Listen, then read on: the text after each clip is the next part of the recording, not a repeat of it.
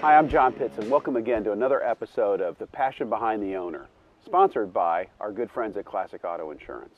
Today with me is Anthony, and Anthony has a great story to tell you about these three cars. And I'm going to ask you to start your story with the beautiful Corvette behind me and how that really started your passion for cars. Sure. So ever since I can remember being a young child, my father's had this car. So he actually had built a garage in the back of our house in Southern Ohio, specifically to house this vehicle. So as early as I can remember, you know, I can hear the sound of that 327.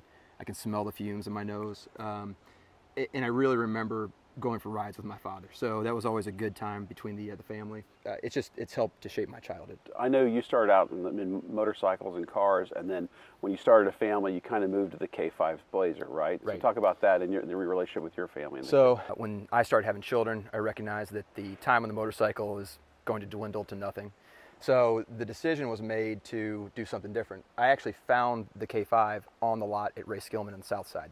I had the cash at the time and made him an offer, and that has truly become a member of our family. My kids have grown up in that truck to the point, even when we repainted it a few years ago, I asked the guys to not do a perfect paint job because my kids still step on that wheel, step on that tire, and they, you know, hoist themselves over the fender to get into it.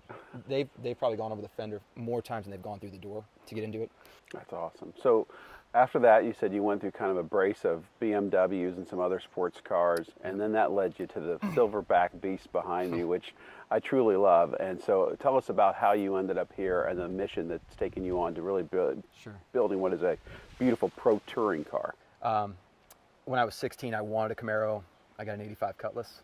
I love you, Mom and Dad. Standard car at the time? Yeah, so I always knew I wanted that car. When I bought this car, I wanted the styling, and I thought I bought the right car with a big block and a 4-speed, a 12-bolt rear end. The problem was it didn't handle like the BMW did. And so the decision was made to put a modern engine into it, do a modern suspension, 6-speed transmission. And so really my goal with this car was to have the old school styling, at the same time be able to do anything. Go down the quarter mile, take it on the street, drive to the track, autocross it, and then we put 4-point harnesses in the back for my kids to be able to feel like they're a part of it. Yeah. Well, thank you for joining us today. What a great discussion with you, and thank you for sharing not only your passion, but your family's passion with the automobile as well. Yeah, thanks. Thank you. Classic Auto, insuring your vehicle, insuring your passion. Call or click Classic Auto today.